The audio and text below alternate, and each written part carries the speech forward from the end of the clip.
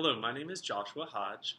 I am a P through 12 Spanish educator and facilitator of student success. Welcome to my classroom.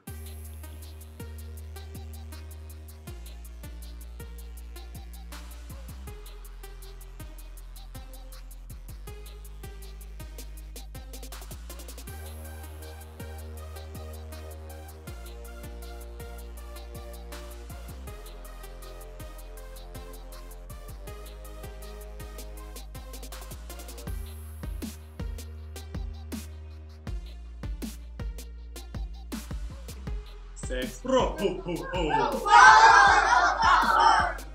Say azul. Say amarillo. Say verde. I have something that is rojo. Say rojo. A small lobster. I have something that is amarillo. Say amarillo. It's my hat. Can you come put away the item that is rojo? Which item up here is rojo? Ding ding ding. Hola. Hola. ¿Cómo estás? ¿Cómo estás? Estoy bien. Alright, new act. Hola. Hola. ¿Cómo estás? ¿Cómo estás? Estoy mal.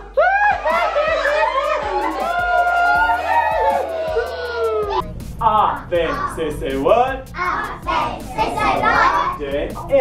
D, E. F, G. H, I, I. H, I. J, K, K, K.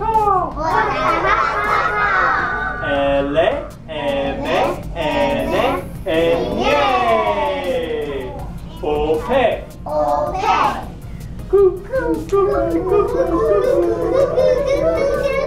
There is A. Go find A.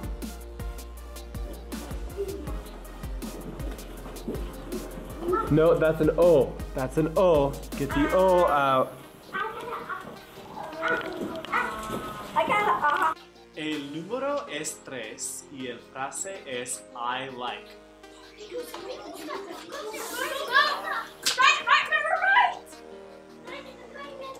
Me gusta. Excelente, Miley.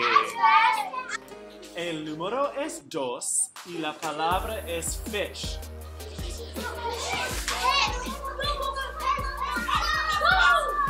Sí, es pez. Excelente. Mi mamá es baja. La abuela es inteligente. Mi prima es joven. Mi prima es inteligente. El papá es delgado. Llevo pantalones. Pantalones, pantalones. Sobre mi cuerpo. Llevo pantalones cortos. Pantalones, pantalones, pantalones.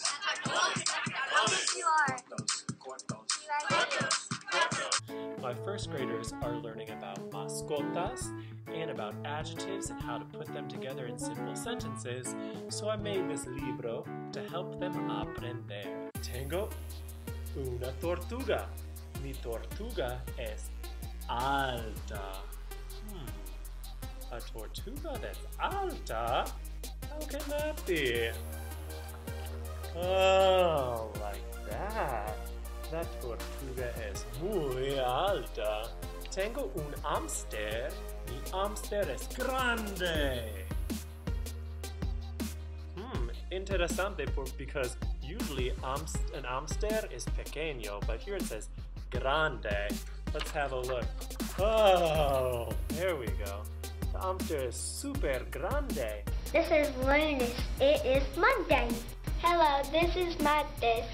It means Tuesday. This is miércoles and it means Wednesday.